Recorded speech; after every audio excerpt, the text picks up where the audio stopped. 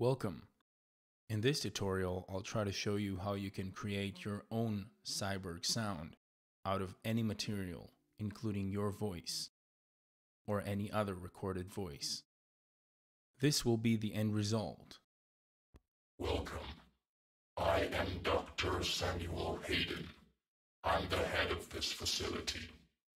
I think we can work together and resolve this problem in a way that benefits us both.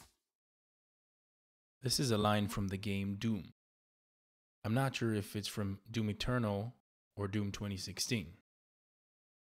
Regardless, let's begin with the tutorial.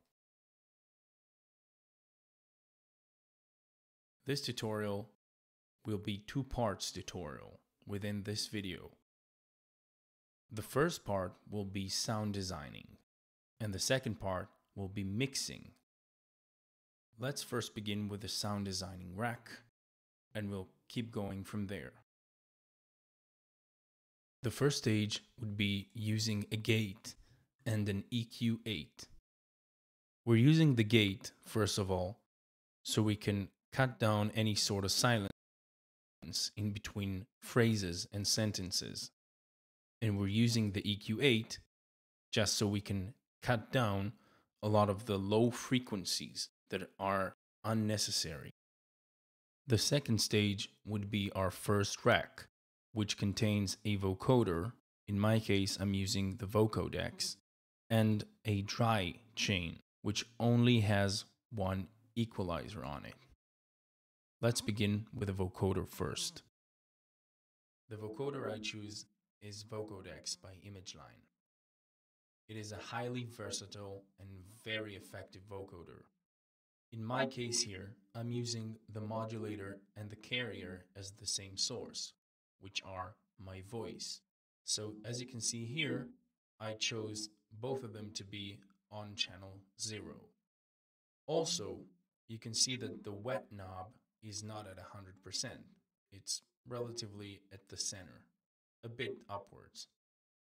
A lot of the vocoder processing is actually more of a trial and error, but let me demonstrate several key concepts here.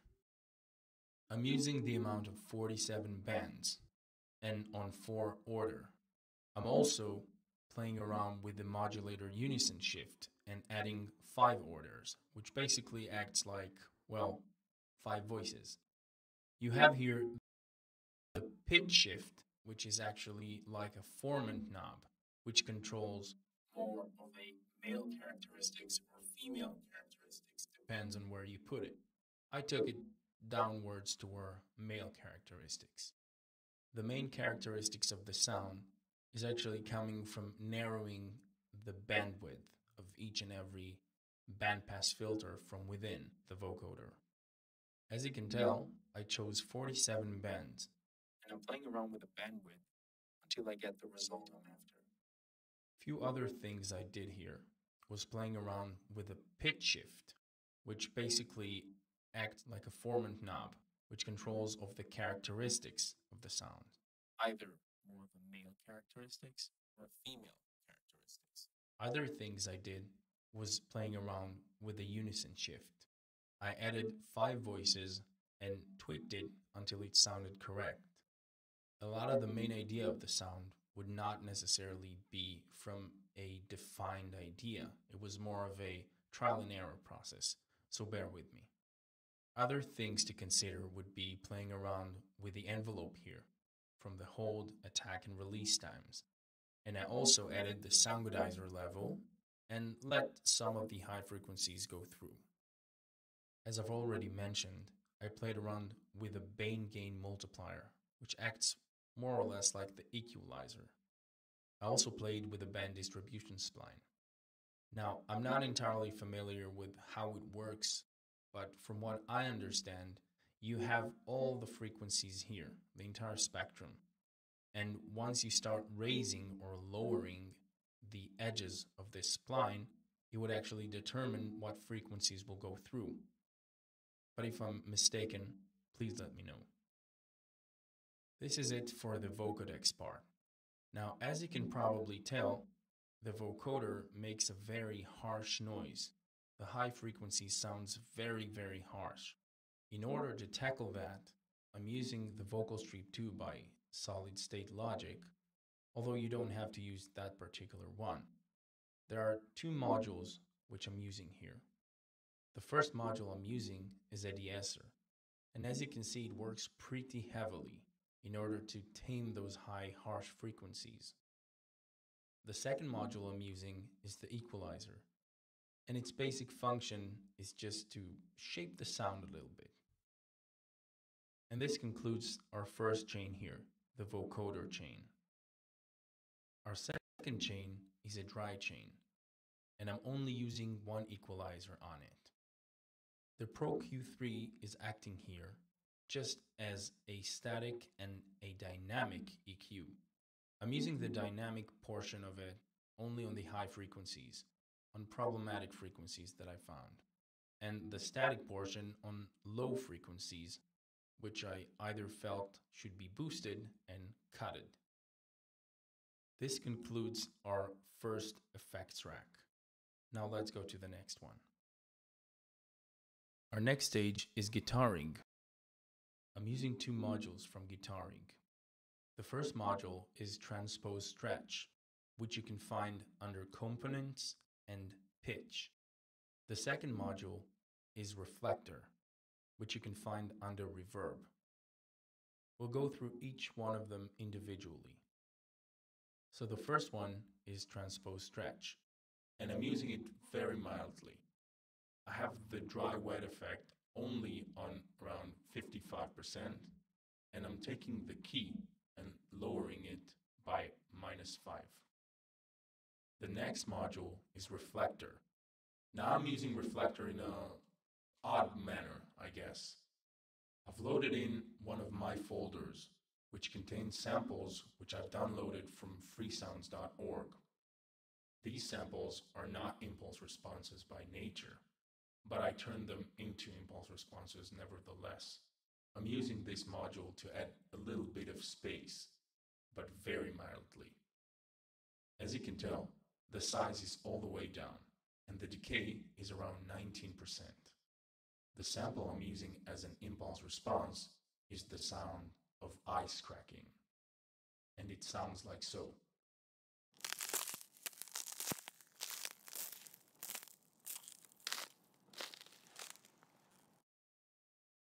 After manipulating it inside of Reflector, it sounds completely different. Now let's go to the next stage. Our next stage would be our Pitch, Formant, and Dry rack, which consists 3 chains. We got the formant, We got the robot. and we got the dry. Let's go over the first one. So our first chain would be the Little Altar Boy by Soundtoys. I'm using it on quantize mode. I've unlinked the pitch and the formant, and I've mapped both the formant and the mix knob to each of their own macros. These macros are being modulated using the envelope follower. This envelope follower is taking the signal's amplitude and modulates parameters based on that. The only reason I mapped the formant and the mix to macros is so that I can control how much modulation each of them get from the envelope follower. As you can see here, the formant knob is moving according with the envelope follower. It goes from -3.1 upwards. The mix knob starts at 100% wet and goes downwards. Next chain is the robot chain. Here I'm using again the Little Altar Boy by Soundtoys. This time I'm using the robot mode, and I've unlinked the pitch and the formant yet again. As opposed to the previous chain, here I'm actually lowering the pitch by 4 and increasing the formant, but keeping them static. And you can hear the results. After the Little Altar Boy, I'm using an equalizer just to shape the overall tone of the sound. Lastly, we have a dry chain. As you can see, I'm blending all three chains by playing around with the volume of each chain. Our final stage is the pipe, ring modulation, and dry chains. This rack contains 3 chains. The first chain is the most complex one, so let's dive into it. On our first chain, we have absent 5 effects. As you can see here on the patch tab, we have 3 modules and 1 effect. First things first, we have our oscillator A set to audio in, and I switched it from mono to stereo signal. Next module is the comb module. Now this module is a little bit tricky, so let me explain. I've routed the frequency of the comb into macro 1 on the absinthe. Here on the Perform tab, you can see all the macros. Here's an important side note. The way that absinthe work is once you set a frequency, for example, in one of the filters or maybe the comb module, this set frequency is the ceiling frequency, which also means that any modulation that will be applied to this parameter will not exceed the frequency or value that you have chose. In my case here, we have 103 Hertz. That means that everything under 103 Hertz will be modulatable. Think of it as our bandwidth. Once we start moving the macro, it can only move between the lowest value up to our highest value, which in our case is 103 Hertz. You can always change that by either changing the frequency or by going to the assignments on the Perform tab of Absinthe. In my case, you can see here on the Assignments tab inside the Perform tab that I've narrowed the bandwidth of the entire frequencies which are being controlled. Think of it that up here on the depth, when it is 99.99%, which is the highest value, the macro will modulate our comb frequency from its bottom up to the max. Again, in our case, 103 Hertz. By lowering the depth, I've actually narrowed our entire bandwidth. So instead of going all the way down to its lowest value, it goes only 20% down. I'm not sure exactly what frequency would be our lowest value now, but for me it sounded just right. The main reason I've routed the comb frequencies to macro 1 is only so I can modulate or automate the parameter. As much as I know, Absinthe won't let you control its parameters the same way you can do in other plugins. So if you'd like to control its parameters, you'd either have to use its entire modulating system, like the envelopes or the LFO, or route it into one of the macros. The way I decided to automate the frequency is by using our friendly envelope follower from before, which, like I've previously stated, is modulating the parameters based on the amplitude of its input signal. The next module I'm using inside of Absinthe 5 is the cloud module, although I'm using just a tiny portion of it, only 16%. Now let's talk about the effect. I'm using the pipe effect from within Absinthe. As much as I can tell, it mimics the behavior of sound inside a certain object or environment. Other devices to consider might be Corpus by Ableton. Yet in our case, I find the pipe effect to be well suited. The wet and dry are set to -6, as in default. I'm sending both the master and channel A as the input. I turned on the surround, although its position is default. And given the fact that there are only 2 channels, the spread isn't really doing anything, and it maintains its original position within the stereo field. In terms of the effect itself, I played around with the length and the feedback. I also play around with the positioning of the left output, the right output, and also the input. You should do it to taste. Next, let's go to the second chain, which is again absent 5. Again, I'm using the audio in a stereo mode. But this time, I'm not using the comb or the cloud modules, just the ring modulation module.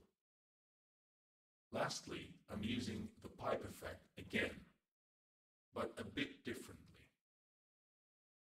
As you can tell, I placed the positions both of the left and right at the edges and the input at the center. And as I've said before, I also have a dry chain here. And again, I blended the 3 chains by playing around with the volumes. This concludes our sound design aspect of this project. Now let's go through our mixing stage briefly.